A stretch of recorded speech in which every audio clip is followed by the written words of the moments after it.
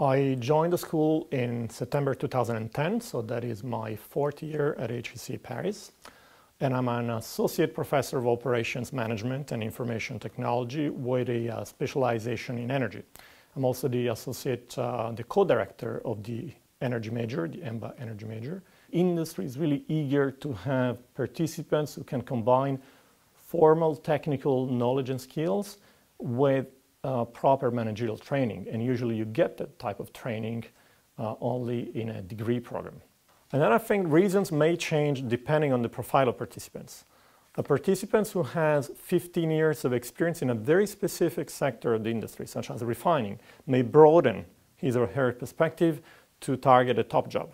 So for that, you have to understand the industry in its entirety. And I think we provide that broadening of perspectives. But then we have other participants who have less specific knowledge, who are willing to enter the industry by providing services, complementary services to the major value chain. So although they're not perhaps refinery specialists or oil specialists, they will need that knowledge of the field to be able to provide those services and basically apply for those jobs in the provision of complementary assets and services to the industry. Energy is a major driver of every modern economy. 5 of the 10 largest companies in the world are energy companies. 4 of the most profitable ones are energy companies. So there is a huge amount of job creation opportunities in that industry. So that is clearly interesting for us.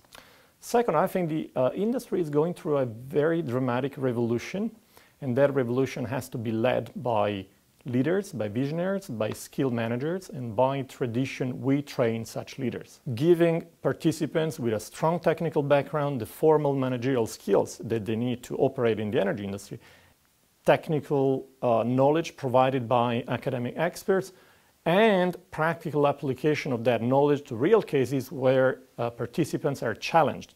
We have 2 modules, one in Doha and one in Paris. And in both modules, we try to organize visits to allow participants to actually observe, understand, really touch and feel the complexity of that industry, learn from each other. So we're looking for individuals who are eager to share that knowledge, who have open minds, who are willing to help others exchange their ideas, share their experiences.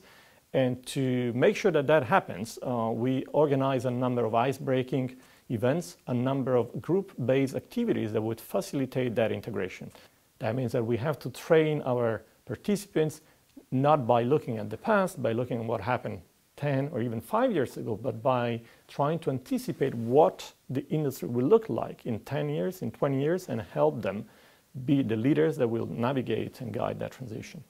Well, that's challenging because it's very rich. I would say discover. For many of them, it's a discovery of a new field. Learn, certainly acquire technical knowledge. Third, apply that knowledge.